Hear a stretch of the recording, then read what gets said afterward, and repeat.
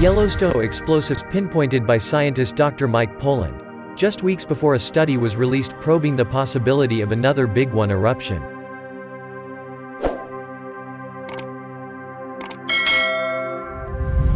Scientists feared when Steamboat Geyser suddenly erupted, spewing steam, mud, sand and rocks into the air, that it could be a sign of volcanic activity beneath Yellowstone.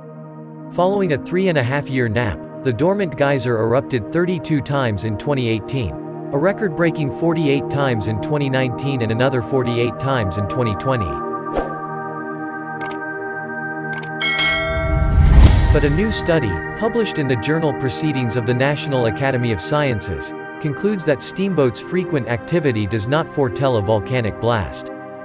Yellowstone's supervolcano has not had a major eruption in 70,000 years, but scientists are constantly looking for hints of when the next big one may occur.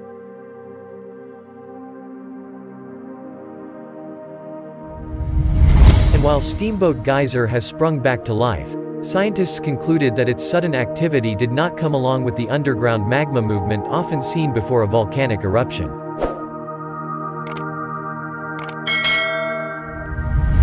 Study author Michael Monga said, "We didn't find any evidence that there is a big, volcanic, eruption coming."